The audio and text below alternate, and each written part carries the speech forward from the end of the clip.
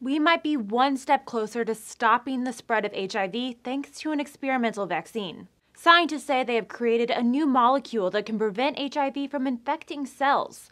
It works by blocking the points where HIV would normally bind to cellular receptors. The molecule was injected into monkeys who were later injected with an HIV-like virus.